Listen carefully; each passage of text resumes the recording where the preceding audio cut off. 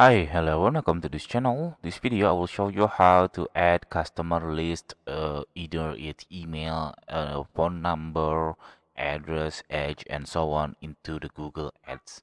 It's really useful for you who wants to remarketing or retargeting your customer. So I already opened my Google Ads, and then you have to click these tools and settings, and then you can see this shared library, and then here you can see audience manager. Click this one, and then here you can see this plus icon. You can click that one and then click this customer list, and then you have to name the customer list. For example, I want to rename it as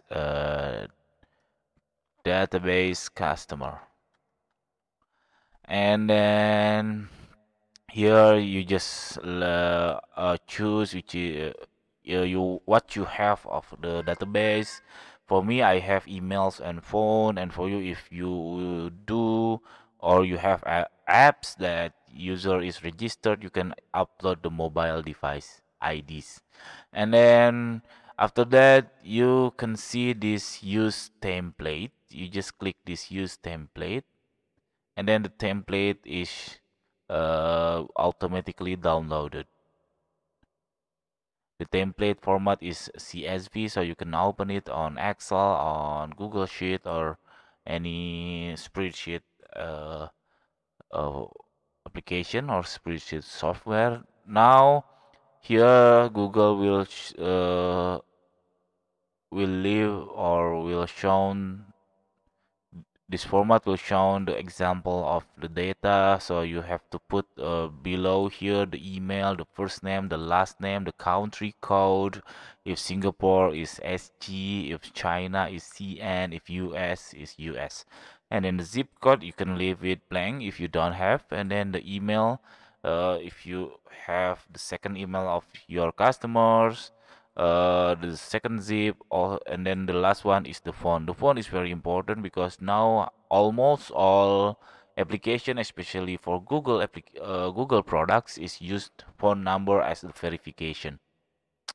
Don't forget to put the country code on the prefix, okay, following the number of the customer phone. After you put a key in all the your customer list, all those three example you can delete like this. Just delete it, and then you can upload it to Google Ads. Just choose file, and then you have to check this data was collected and being shared, blah blah blah. And then you can set the expiration if you want to. If you're not, I rather choose leave it blank, so no expiration. And then you can add some description. After you upload and create, the database will gathering by Google. It takes it say I think 24 hours, but in my experience it's less than 24 hours until the audience is ready to add to use for your advertising set. Okay, that's it. This tutorial. I hope it's helpful for you. If it is, please subscribe our channel. And then if you have any questions, please put on the comment below. Thank you.